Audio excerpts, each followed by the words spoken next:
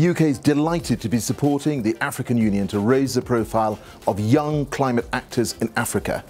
As COP26 President-designate, I continue to see the African Union Commission and AU member states as crucial partners, both as we work towards a successful COP26 for all and as we work together to roll out the UK-supported AU Green Recovery Action Plan to ensure a sustainable economic recovery from COVID-19.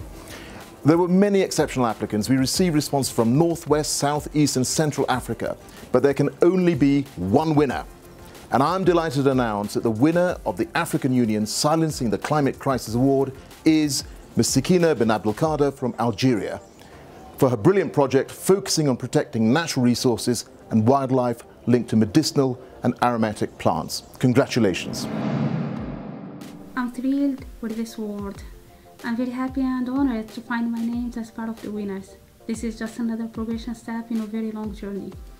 I would like to say a huge thank you to the African Union Youth Envoy that allows young African change makers to be able to show their works and projects to the whole world.